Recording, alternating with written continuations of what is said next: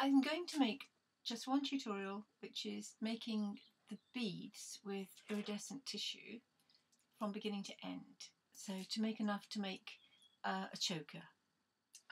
I've made some really nice necklaces, which I'll show you towards the end of the video, making beautiful things with these beads. So starting off, what I do is I have been using, these are puppy pads for when you're training a puppy not to pee on the carpet. And inside it, they have a fabric which I find really, really useful. Now, I've been calling it Tyvek, and quite frankly, I'm not sure if it is, but whatever it is, it works a treat. So what I do is I take off the first surface like that, carefully, so it doesn't rip off the paper.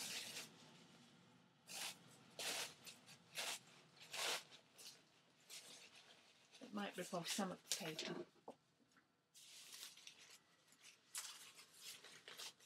That's what it's trying to do. Yeah.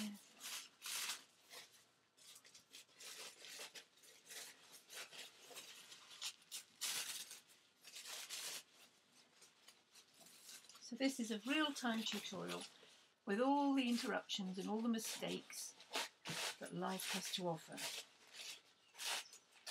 because I still haven't worked out how to edit, but also it's a bit more realistic, isn't it, if it actually takes as long as it takes. I've been watching lots of YouTube videos, and it's quite nice to be able to sit down and watch one which lasts for a bit longer than 2 minutes, I think. So we'll see how long this takes.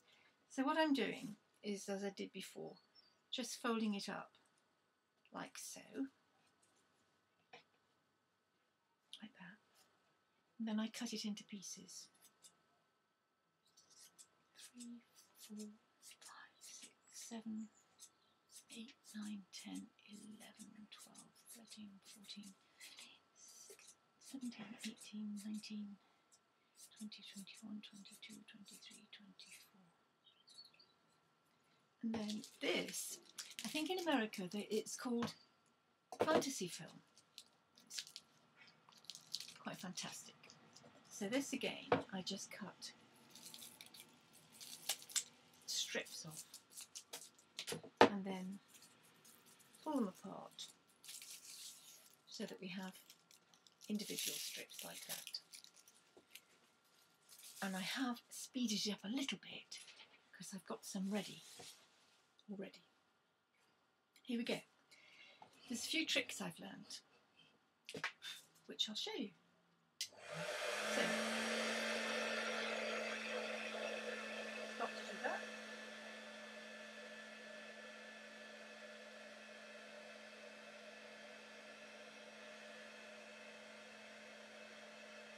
You see how it starts to melt.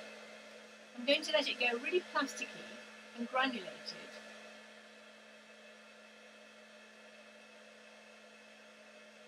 Like that. And then I just roll it on the back of there to make it a bit flatter, and then I squish it together and I turn it to make sure that it will come in and out. And then to make a bigger bead, just roll more on top like that, and do the same.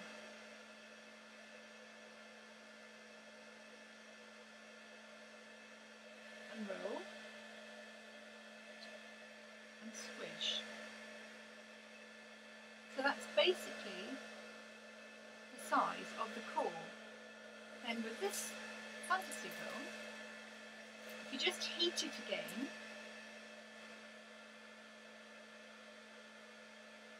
just to make it hot, it sticks then to the fantasy film, and then you can just wrap it round like that. And then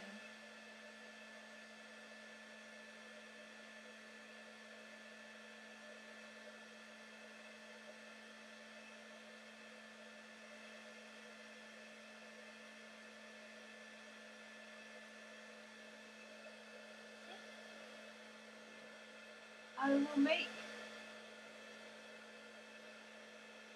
I'm going to make a long one.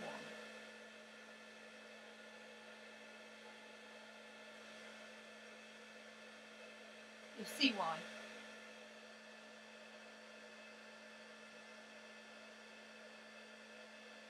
You can also just roll it on anything really, and keep that long and make it again. Doesn't really matter how that goes on because it all shrinks.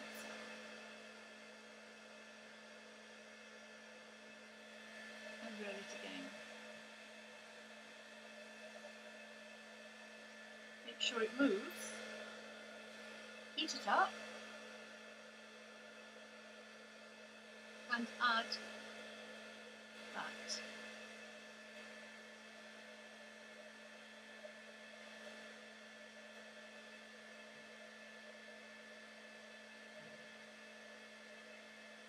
Heat to shrink it, and if it starts to burn away, or melt away I should say, then just add a little bit more.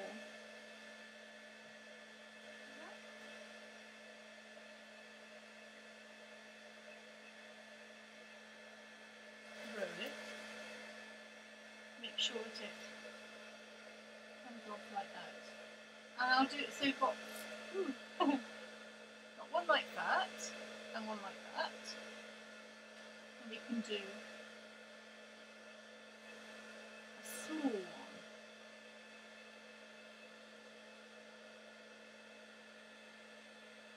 I'm just doing a little bit of it.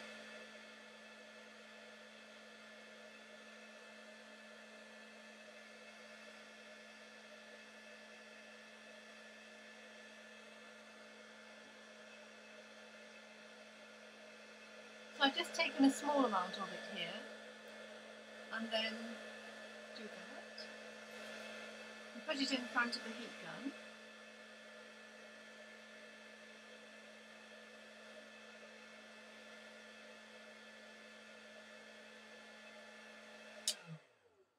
Then what you have is a little sort of tube, little bead.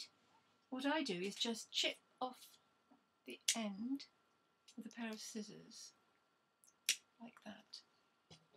And then I take a cocktail stick and poke it in one end, and then I put the rather rough end into the heat.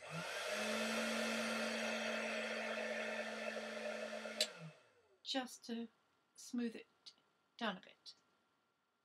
And the same on the other end.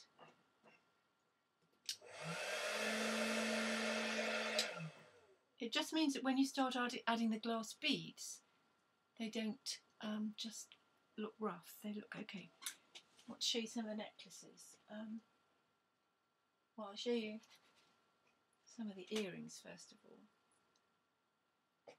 These are without the beads, these are with just using the tiny bits of fragments of clay pipe.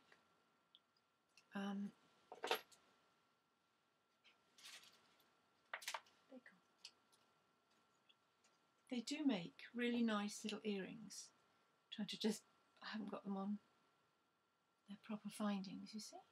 Like that, with the beads on. And these are what I've used with the longer ones. Like that.